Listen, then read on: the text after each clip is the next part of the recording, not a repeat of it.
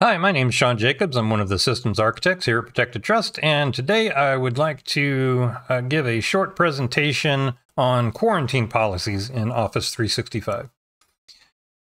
Quarantine policies allow you to enable notifications that will go to your users on a regular basis to provide them with an idea of the types of messages that have been quarantined for them. It also allows you to do things like you can create policies that will allow the users to release things on their own if you want to, or request that you as an administrator release them on their behalf, or you can also just give them notifications so that they're aware of the types of things that are being quarantined.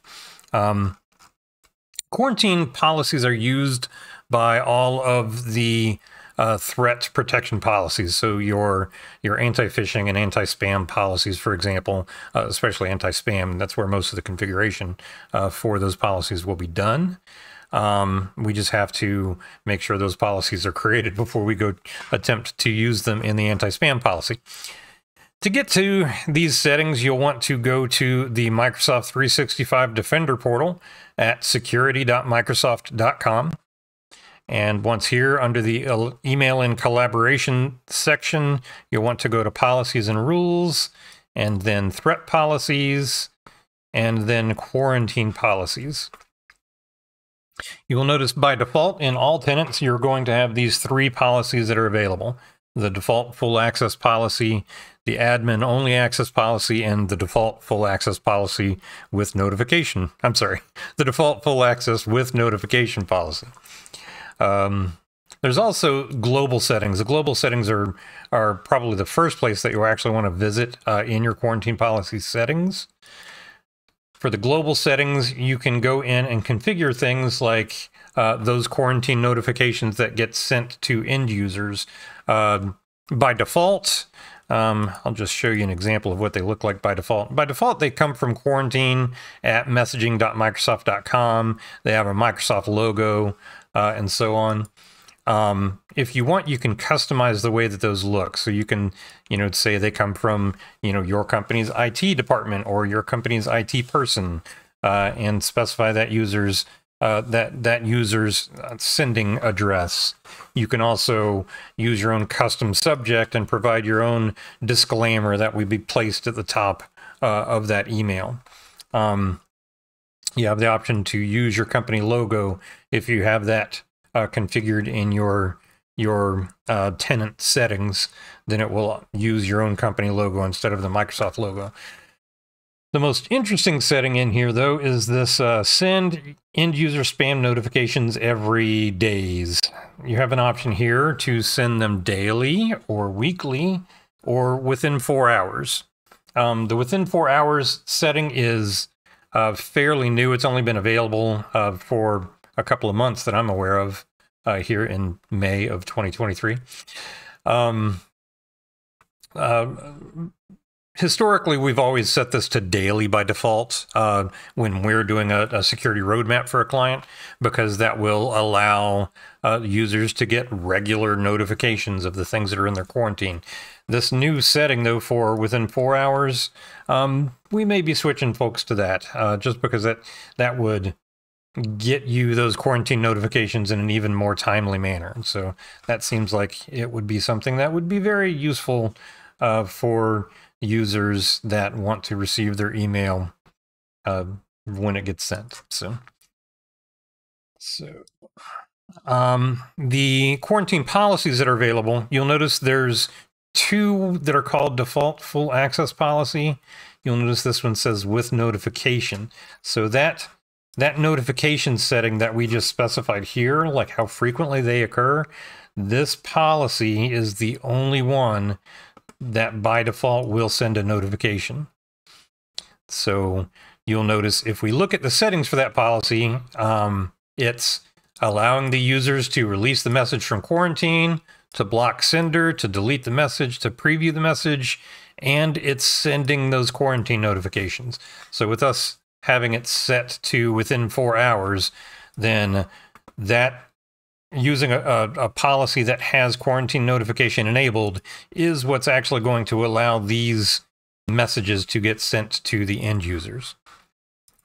The default full access policy, you'll notice the quarantine notifications are disabled. Same thing with the admin only access policy. Quarantine notifications are disabled. So with either of those default policies, these quarantine notification emails do not get sent. You can create your own custom policy that does things closer to what you want to do, if you want. We'll say custom quarantine policy.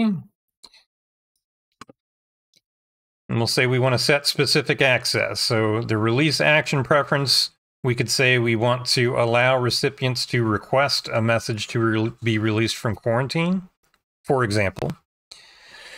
And then for additional actions, let's say we want the users to be able to maybe just only preview the message. We don't want to give them the option to delete the message or block the sender. We just want to give them the option to preview.